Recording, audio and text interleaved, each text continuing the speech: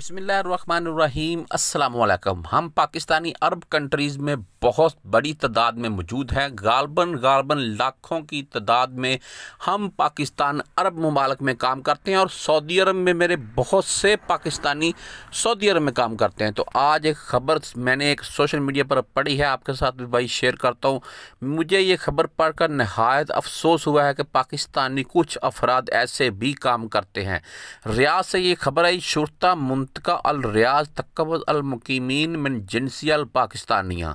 जी मेरी भाई नीचे तफसील लिखी हुई है, सारी अरबी में आपके साथ उर्दू में शेयर करूंगा। तो रियाज में भाई शुरतों ने एक पाकिस्तानी को पकड़ा है और उसके साथ उसका एक चेला बोल रहे हैं, वो भी पाकिस्तानी था। वो कंपाउंडर बना हुआ था और ये साहब डॉक्टर बने हुए थे और लोगों को कोविड-19 यानी कि इस वायरस के मुतल्लक तफसीलात देते थे और कुछ मेडिसिन वगैरह भी उनको खिलाते थे अपनी तरफ से कि ऐसे ये मेडिसिन खाएंगे आप ठीक हो जाएंगे। कुछ टोटके बताते थे, कुछ इस्लाहात करते थे अपनी तरफ से ही। तो इधर भाई कवानीन की खिलाफ वर्जी है ये कि आप इस वायरस के मुतल्लक किसी भी किस्म का खुद इलाज करें या कोई मेडिसिन रिकमेंड करें किसी भी शख्स को, चाहे उसे ये शिकायत हो या ना हो। ये कानूनन जुर्म है सऊदी अरब में। इधर आपको उन लोगों ने बोला हुआ है कि अगर किसी खारजी को कोई भी इनमें से जो इसकी अलामत हैं, अलामत ज़ाहिर होती है, तो वो बिला झिझक हॉस्पिटल, अपने करीबी हॉस्पिटल पहुँचे।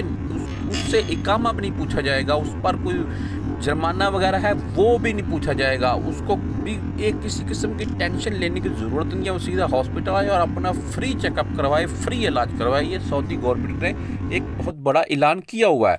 अभी तो ये लोग लेबर हाउसिंग जो है उनके घरों पर जाकर भी टेम्परेचर चेक कर रहे हैं अफराद का कि कहीं किसी को कोई मुश्किल तो नहीं है, वो दूसरों को भी लग जाए।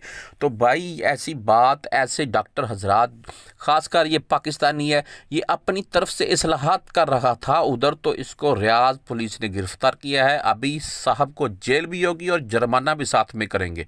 तो ऐसे हजरात पाकिस्तान का नाम बदनाम करते हैं दूसरे ममालिक में आकर।